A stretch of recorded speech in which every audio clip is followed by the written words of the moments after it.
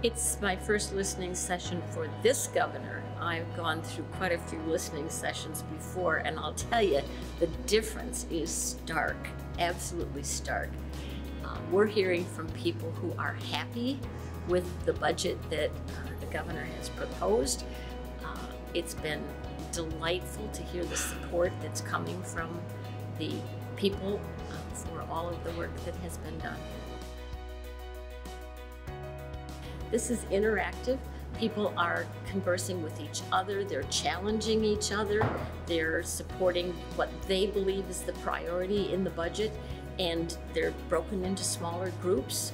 I would say the education group that I just stepped out of is the biggest one, but there are different groups around the room. So I presume we're going to be moving from this group into other areas, and the governor has been sort of circling around in those groups.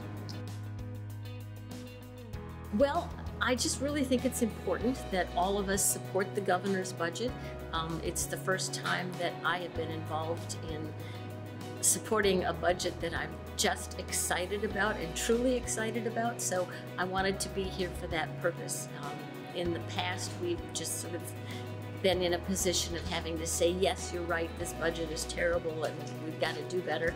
But for once, I get to say, yes, this is a great budget, and I'm going to do everything I can to see to it that it gets passed and is functioning quickly. The education piece for me, it's the one thing that it's the reason I'm in the legislature, is K-12 public education.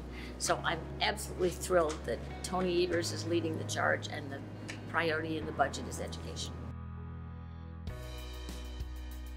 Well, one of them was increased funding for school breakfast. At this point, Wisconsin is 50th in the nation on providing breakfast for kids, which is absolutely shameful.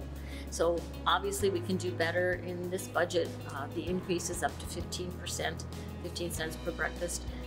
That's excellent. We heard from teachers who feel that they are not being respected, whose professionalism is not being rewarded with the finances. Palmyra Eagle was here saying they have just passed a resolution, or they've taken up the idea of dissolution in 4 years because they cannot afford to keep their doors open. So funding education is really, really important.